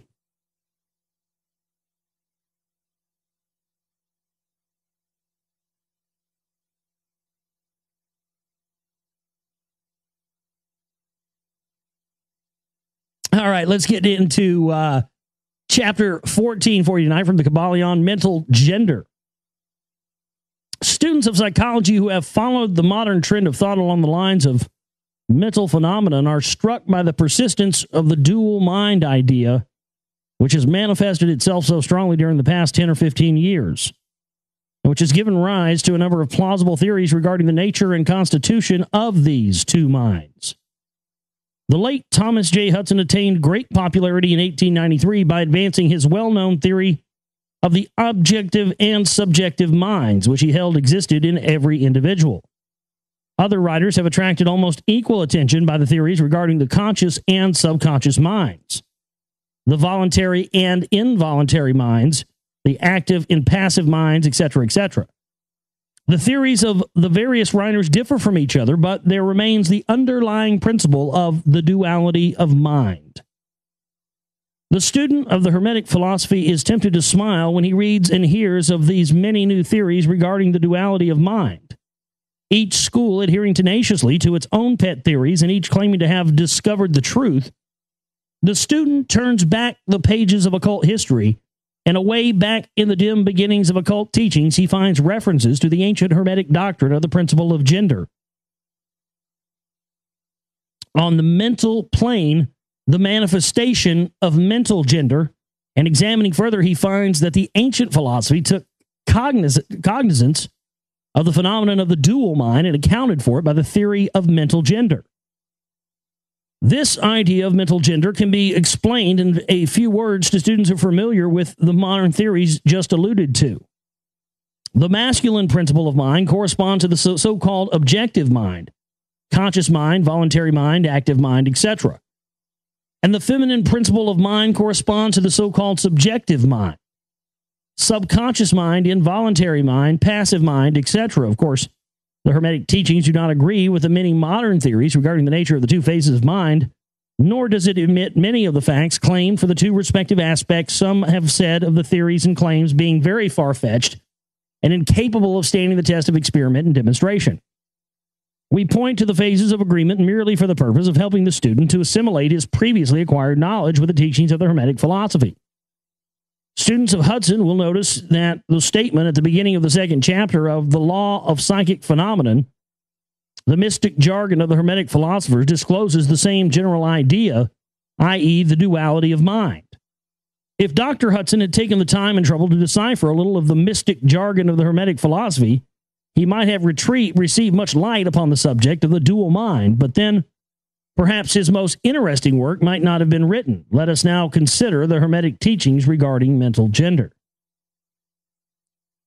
The Hermetic teachers impart their instruction regarding this subject by bidding their students examine the report of their consciousness regarding their self. The students are bidden to turn their attention inward upon the self dwelling within each. Each student is led to see that his consciousness gives him first a report of the existence of his self. The report is, I am. This at first seems to be the final words from the consciousness, but a little further examination discloses the fact that this I am may be separated or split into two distinct parts or aspects, which while working in unison and in conjunction, yet nevertheless may be separated in consciousness. While at first there seems to be only an I existing, a more careful and closer examination reveals the fact that there exists an I and a me.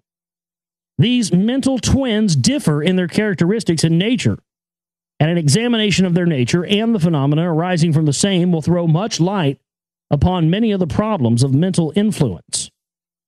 Let us begin with a consideration of the me, which is usually mistaken for the I by the student until he presses the inquiry a little further back into the recesses of consciousness.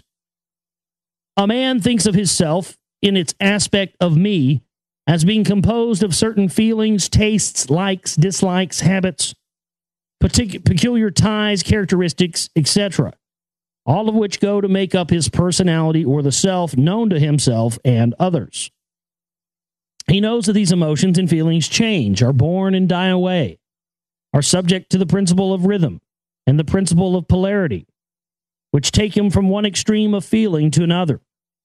He also thinks of the me as being certain knowledge gathered together in his mind and thus forming a part of himself. This is the me of man. But we have proceeded too hastily. The me of many men may be said to consist largely of their consciousness, of the body and their physical appetites, etc., their consciousness being largely bound up with their bodily nature. They practically live there. Some men even go so far as to regard their personal apparel as a part of their me and actually seem to consider it a part of themselves. A writer has humorously said that men consist of three parts: soul, body, and clothes. These clothes-conscious people would lose their personality if divested of their clothing by savages upon the occasion of a shipwreck. That's funny. But even many who are not so closely bound up with the idea of personal raiment stick closely to the consciousness of their bodies being their me. They cannot conceive of a self independent of the body. Their mind seems to them to be practically a something belonging to their body, which in many cases indeed it is. Well, you know what, I think of that in terms of myself. I'm not tatted up by any means, but I have 4 tattoos. They're pretty small, but I have 4 tattoos on my body. And I remember I heard somebody say one time that a tattoo is the way that the soul leaves its mark upon the body. And I thought that was an amazing way of putting it. You know, it's like we're born into these bodies and we're born with what we get, whether we like it or not.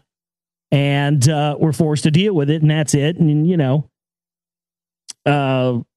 now they're coming up with new ways to augment that. But, that's why people get tattoos, and they have their hair a certain way or a certain color and will dress a certain way or in a certain style and things of that nature, because it's a way that sort of who they're, as what they're calling here is the I. And I would say that the I is the soul, and the me is, the personality of the meat suit that the I is existing in. And so because a lot of who we are, I mean, it's amazing. People, but that's one thing I know better than anything else is people. And people we're so amazing because a big part, not completely who we are, but a big part of who we are is comprised of the personality of this soul that inhabits us. And, you know, the outward, I mean, I'll be honest with you. That's how, I mean, I look in the mirror and I look at myself and I'm like, really? That's me? My outward appearance to me doesn't seem what it's inside my head. You know what I mean? It's just strange. Like, really, that's what I look like. Okay. And so I think that's why we do these things. That's why we get tattoos and piercings and, you know, we have our hair a certain way or anything else, because it's kind of a way that we augment this flesh suit that our soul is inhabiting. And, you know, for whatever reason, our souls, chapter 11 of the Kybalion, rhythm. The great fifth Hermetic principle, the principle of rhythm, embodies the truth that in everything there is a measured motion, a to and from movement, a flow and inflow, a swing forward and backward, a pendulum-like movement, a tide-like ebb and flow, a high tide and a low tide between the two poles manifest on the physical, mental, or spiritual planes. The principle of rhythm is closely connected with the principle of polarity described in the preceding chapter. Rhythm manifests between the two poles established by the principle of polarity. This does not mean, however, that the pendulum of rhythm swings to the extreme poles, for this rarely happens. In fact, it is difficult to establish the extreme polar opposites in the majority of cases. But the swing is ever toward first one pole and then the other. There's always an action and reaction, an advance and a retreat, a rising and sinking, manifested in all of the airs and phenomena of the universe. Suns, worlds, men, animals, plants, minerals, forces, energy, mind, and matter, yes, even spirit, manifests this principle. The principle manifests in the creation and destruction of worlds, and the rise and fall of nations, and the life history of all things, and finally into the mental states of man. Beginning with the manifestations of the spirit of the all, it will be noticed that there is ever the outpouring and the indrawing, the outbreathing and inbreathing of Brahm, as the Brahmins word it. Universes are created, reach their extreme low point of materiality, and then begin in their upward swing. Suns spring into being, and then their height of power being reached, the process of retrogression begins. After aeons, they become dead masses of matter, awaiting another impulse which starts again their inner energies into activity, and a new solar life cycle is begun. And thus it is with all the worlds. They are born, grow, and die, only to be reborn. And thus it is with all the things of shape and form. They swing from action to reaction, from birth to death, from activity to inactivity, and then back again. Thus it is with all living things. They are born, grow, and die, and then are reborn. So it is with all great movements, philosophies, creeds, fashions, governments, nations, and all else: birth, growth, maturity, decadence, death, and then new birth. The swing of the pendulum is ever in evidence. Night follows day, and day night. The pendulum swings from summer to winter and then back again. The corpuscles, atoms, molecules, and all masses of matter swing around the circle of their nature. There is no such thing as absolute rest or cessation from movement. All movement partakes of rhythm. The principle is of universal application.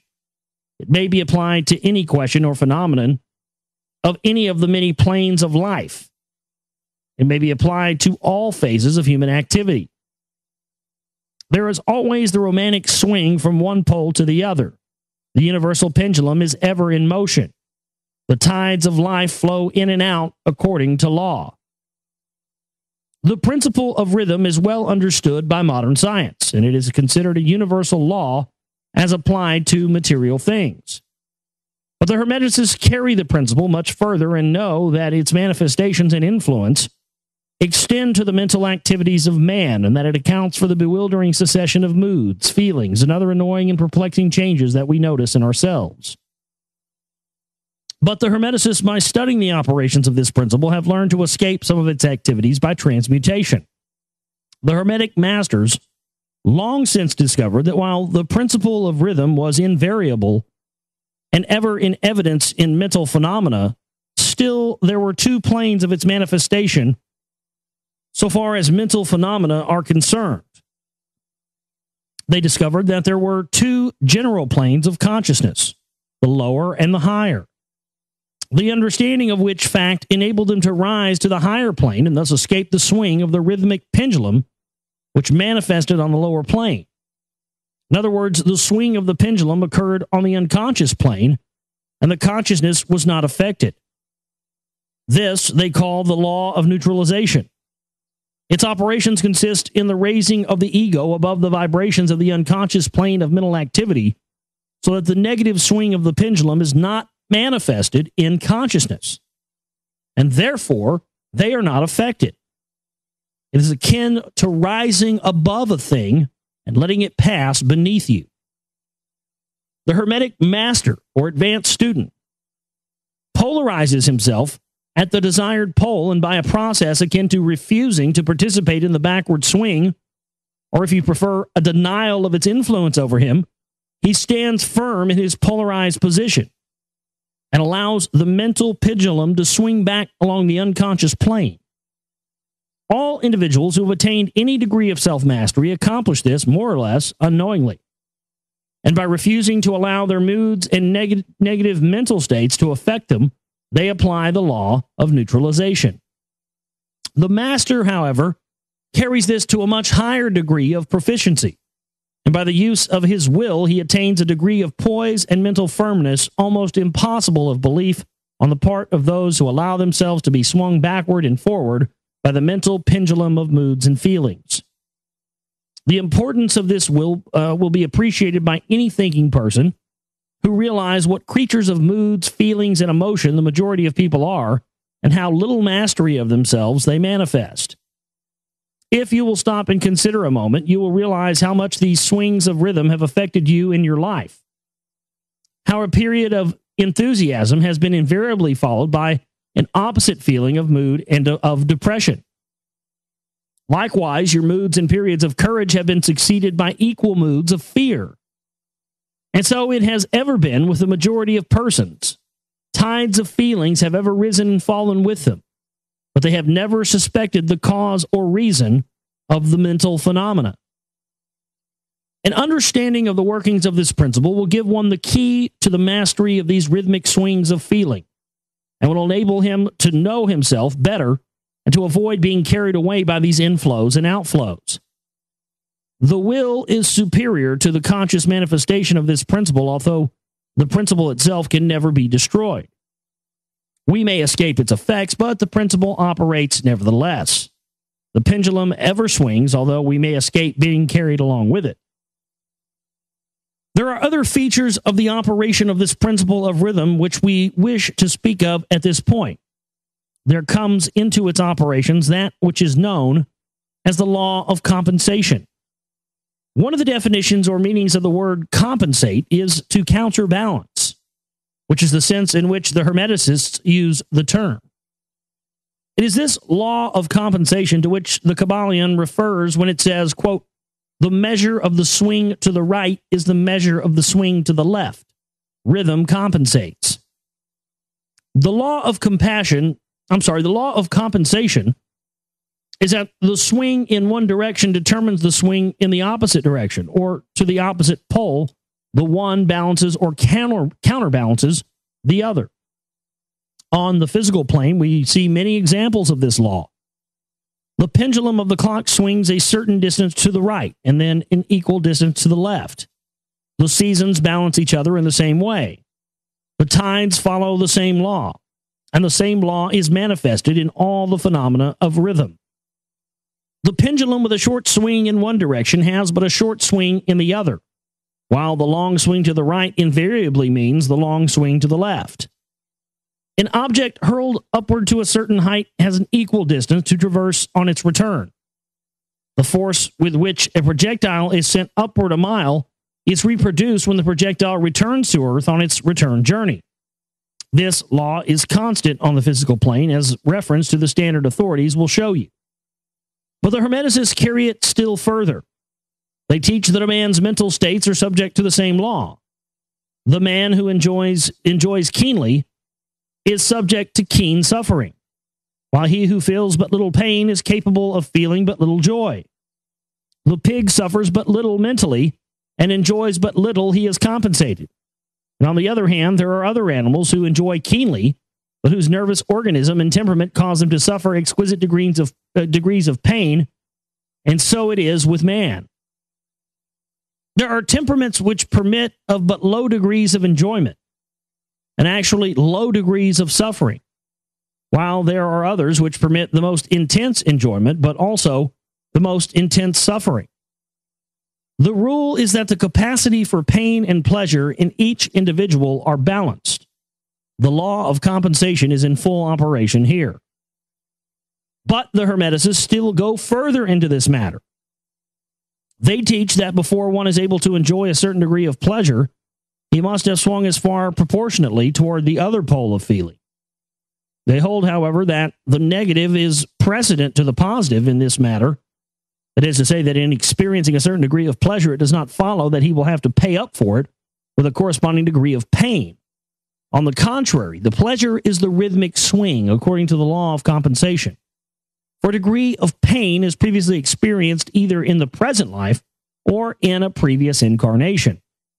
This throws new light on the problem of pain. The Hermeticists regard the chain of lives as continuous, as forming a part of one life of the individual, so that in consequence, the rhythmic swing is understood in this way, while it would be meaningless unless the truth of reincarnation is admitted. But the Hermeticists claim that the master or advanced student is able, to a great degree, to escape the swing toward pain by the process of neutralization before mentioned. By rising on to the higher plane of the ego, much of the experience that comes to those dwelling on the lower plane is avoided and escaped. The law of compensation plays an important part in the lives of men and women. It will be noticed that one generally pays the price of anything he possesses or lacks. If he has one thing, he lacks another. The balance is struck. No one can keep his penny and have the bit of cake. Yeah, you can't have your cake and eat it too. God, that's we could just get women to ever learn that, the world would be just such a better place. God, what is it with women? Every goddamn one of them, they want to have their cake and eat it too. At the same time, everything has its pleasant and unpleasant sides.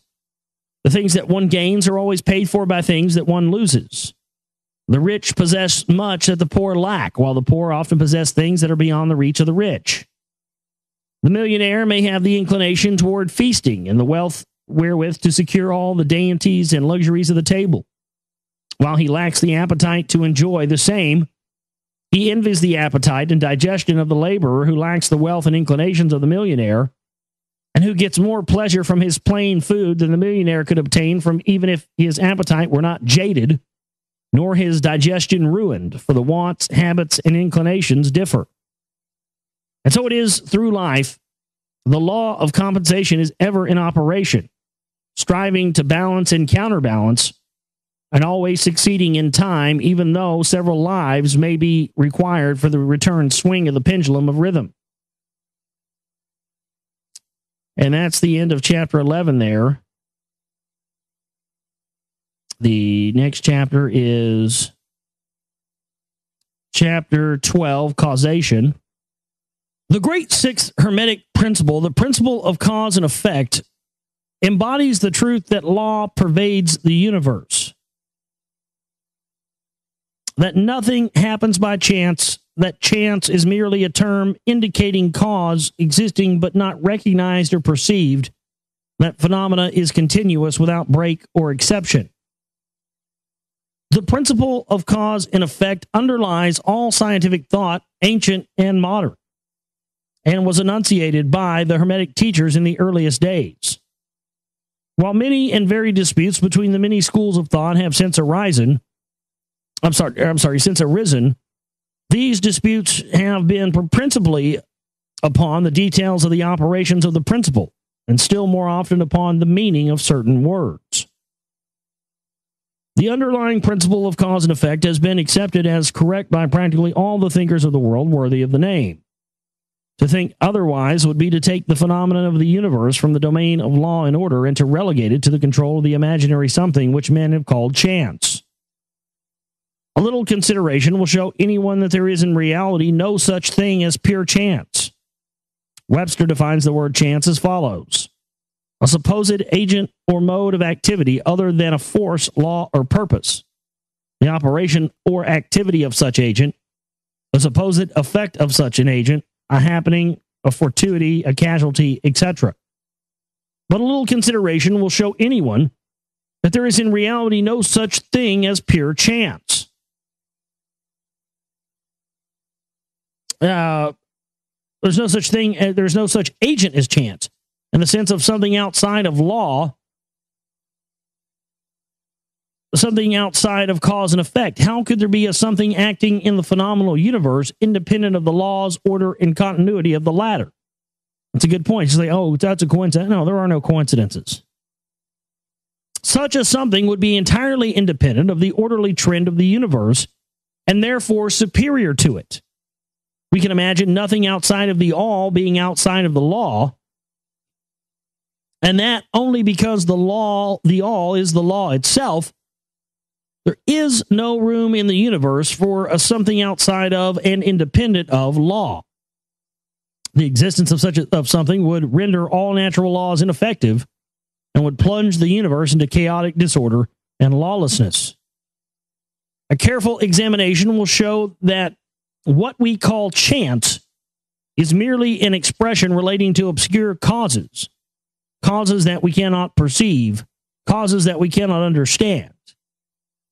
The word chance is derived from a word meaning to fall, as in the falling of dice. The idea being that the fall of the dice are merely a happening unrelated to any cause. And this is the sense in which the term is generally employed. But when the matter is closely examined, it is seen that there is no chance whatsoever about the fall of the dice. Each time a dice falls and it displays a certain number, it obeys a law as infallible as that which governs the revolution of the planets around the sun. Back of the fall of the dice are causes, or chains of causes running back further than the mind can follow. The position of the dice in the box, the amount of muscular energy expended in the throw, the condition of the table, etc., are all causes, the effect of which may be seen. But back of these seen causes, there are chains of unseen preceding causes, all of which had a bearing upon the number of the dice which fell uppermost. If a dice be cast a great number of times, it will be found that the numbers shown will be about equal. That is, there will be an equal number of 1 spot, 2 spot, etc., coming uppermost. Toss a penny in the air and it may come down either heads or tails. But make a sufficient number of tosses and the heads and tails will about even up. This is the operation of the law of average. But both the average and the single toss come under the law of cause and effect. If we were able to examine the preceding causes, it would be clearly seen that it was simply impossible for the dice to fall other than it did under the same circumstances at the same time. Given the same causes, the same results will follow. There is always a cause and a because to every event. Nothing ever happens without a cause, or rather a chain of causes. Some confusion has arisen in the minds of persons considering this principle, from the fact that they were unable to explain how one thing could cause another thing that is, and be the creator of the second thing. As a matter of fact, no thing ever causes or creates another thing. Cause and effect deals merely with events. An event is that which comes, arrives, or happens as a result of consequent of some preceding event.